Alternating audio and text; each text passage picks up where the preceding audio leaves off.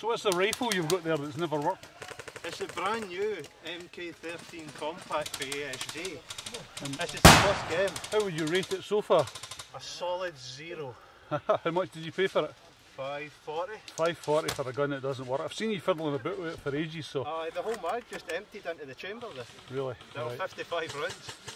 And then I cleared that and now it's just no cocking, so back to the piston. So that's a true review on site, in game, instead of an unboxing video which says it's absolutely f***ing brilliant.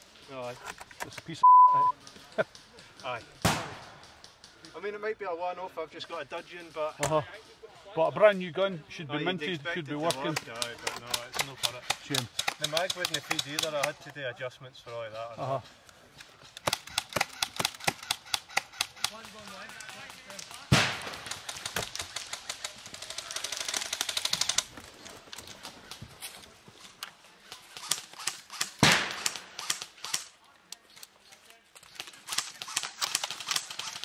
It doesn't go the full way back, so when I fire it. Right, aye. What happened earlier was it didn't go all the way back again, and that used to be, I don't know if you can see it there, that used to be the fly-on safety pin. Right. Sheared it clean off with the bolt. Wow. So it's just out of interest, how long have you been playing airsoft?